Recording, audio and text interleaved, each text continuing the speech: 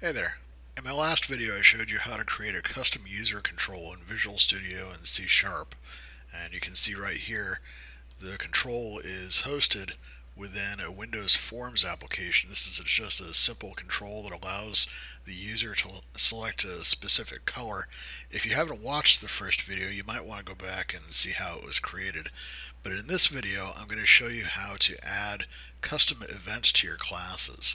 Now this is a handy little control where the user can just use the track bars to select a certain combination of red, green, and blue values, but we can't really do anything with it right now except to see the color itself because it doesn't really pass the information to the host application in any way. So we're going to see how to raise an event that will actually communicate this information to the host application. So to do that, let's go back to the control itself, and you can see this control is right here. This is a class library that's holding the code for the control. And let's take a look at the code itself. And here you can see we have the scroll method, which is accessed by all three track bars. Every time the user adjusts one of those track bars, it comes down here, gets the red, blue, and green values, and sets the panel to that color. So it works, but it just doesn't do anything with that data. So the first thing we're going to do is add a public property to the class. And this will be the field and the property that will actually hold the value that's generated by the control itself. So that what you can actually do is type prop full and press tab twice, and that will actually generate the syntax that you need for a private field, which will hold the data, and the public property, which will control access to that field. So I'm going to change this type to color. It changes it in the property. Change that to underscore control color. Then change the property name to control color. Okay, so now we have the field and the property. Now we need to update that field when the controls are changed. So we come down here to the method, and I'm actually going to create another method variable here, color. Let's change the case a little bit. And I'm going to take this little method and put that there. And we should always try to define things once and only once if possible. So now I can set this to control color. And then I can set the field, since we're in the same class, I'll just go ahead and use the actual field equals control color. Let's go ahead and build that.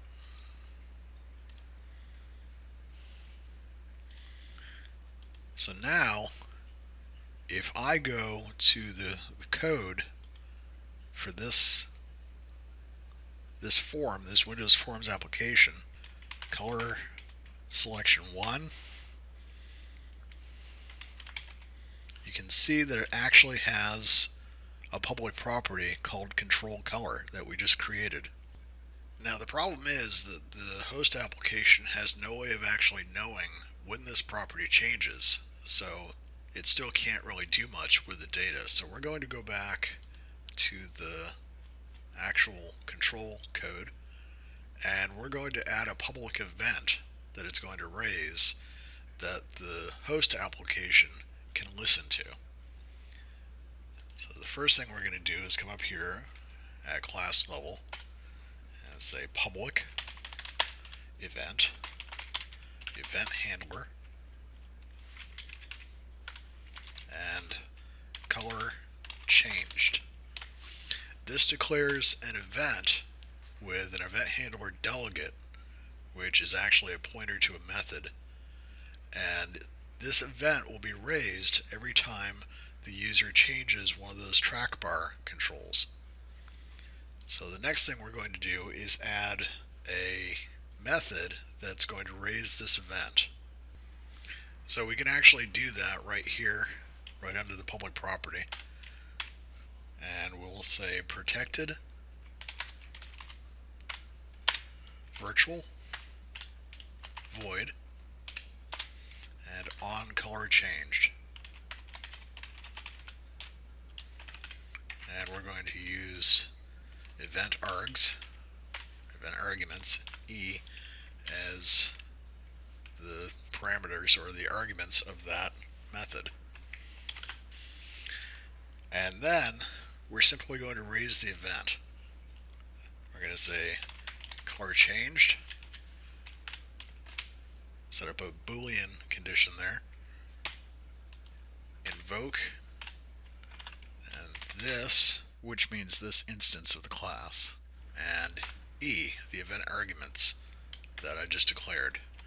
So when that event fires off, it's going to invoke this method, and virtual means that this method can be overridden in any class that inherits from this, and void means that it doesn't return a value, it simply carries out this action.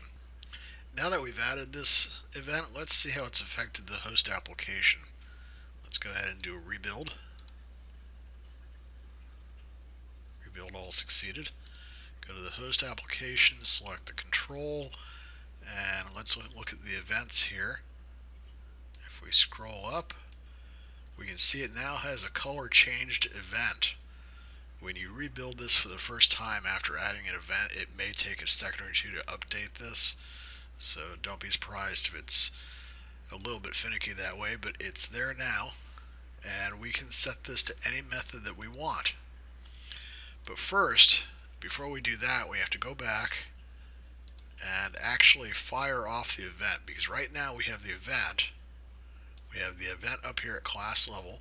Then we have the method that will actually fire the event, but now we have to call that method when we want it to be fired.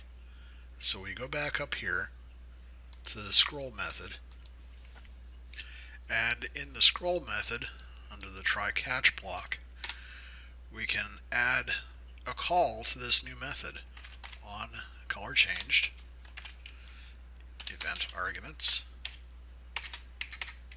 that was right, empty. So this just sends an empty set of arguments to the on color changed event, and it fires it off every time that scroll bar is changed.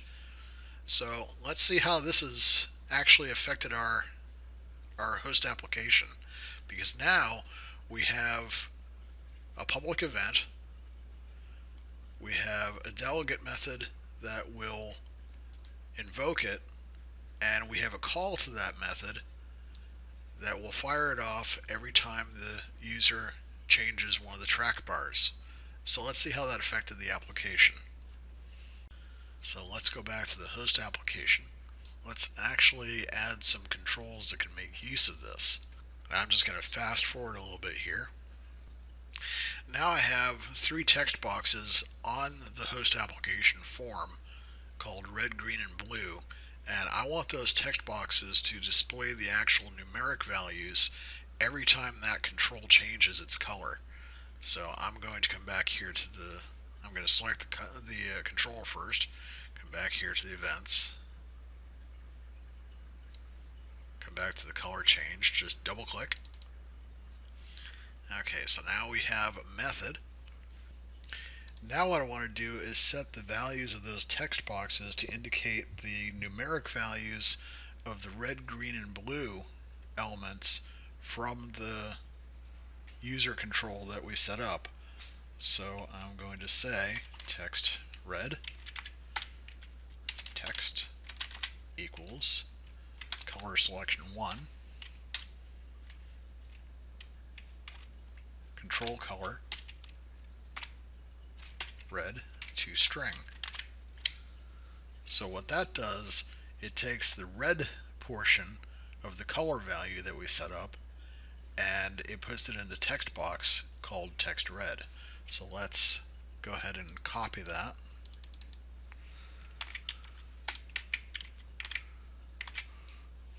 And let's say text green, and set that to the green element, or element value, and then text blue is the blue element. And let's go ahead and go back to the form and run that.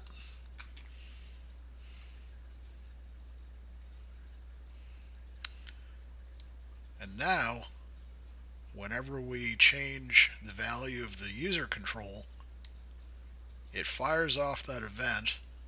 First it changes the property, fires off the event. Our host application hears that event firing off and goes and gets the value of the property and updates its own controls. So it becomes much more useful than it was before. So just to review what we've done in these two videos, we've created a user control that can be reused again and again in different applications. Now that control can hold a lot of different functionalities. It can have various controls that work together to provide those functions, and it can have properties that store data, and it can fire off events so that the host application knows when the control is trying to communicate information to it. The user control actually has events that it can fire off. As you see here, it starts with a public event. You have a delegate method that actually invokes that event, and then the delegate method itself is called by the appropriate code within the user control.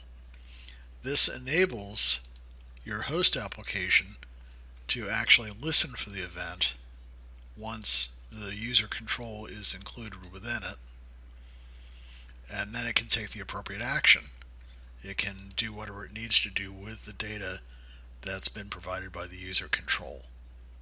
Now this might seem like a lot, but once you analyze the parts and understand what each one is doing and how useful this can be, it actually becomes quite a bit easier to work with. Thanks for watching. I hope you found this video informative. Be sure to check back for future videos. Have a great day.